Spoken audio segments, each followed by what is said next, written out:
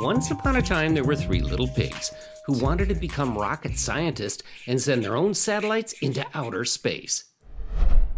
The first pig, Mr. Thrifty, who lived in a straw house, decided to build his satellite out of thrifty parts from the big box store.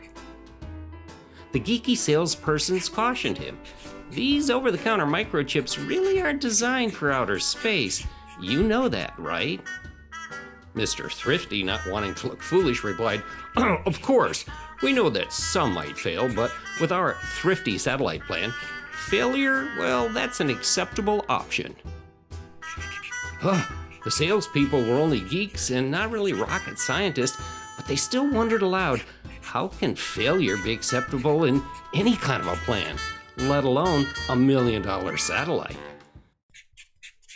The second little pig, Mr. Sturdy, who lived in a brick house, decided to build his satellite out of sturdy parts that had worked in space for decades. The custom-built microchips for his Volkswagen-sized satellite cost a small fortune, and he had to take out a second mortgage on his brick house. But at least they wouldn't fail, and his satellite would work in outer space.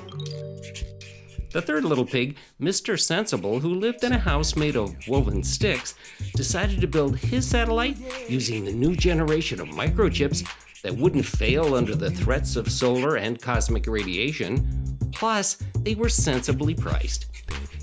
It was kind of like buying an over-the-counter chip, but with a radiation-proof guarantee. Combining the concepts of thrifty yet sturdy, his entire satellite design was, well, quite sensible. After the three little pigs launched their rockets and satellites into space, they trundled off to bed. Mr. Thrifty tossed and turned, troubled by nightmares of a big bad radiation wolf chewing the guts out of his satellite. Mr. Sturdy didn't sleep at all, worried that he might lose his precious brick house if anything went wrong in outer space. Mr. Sensible slept sensibly sound.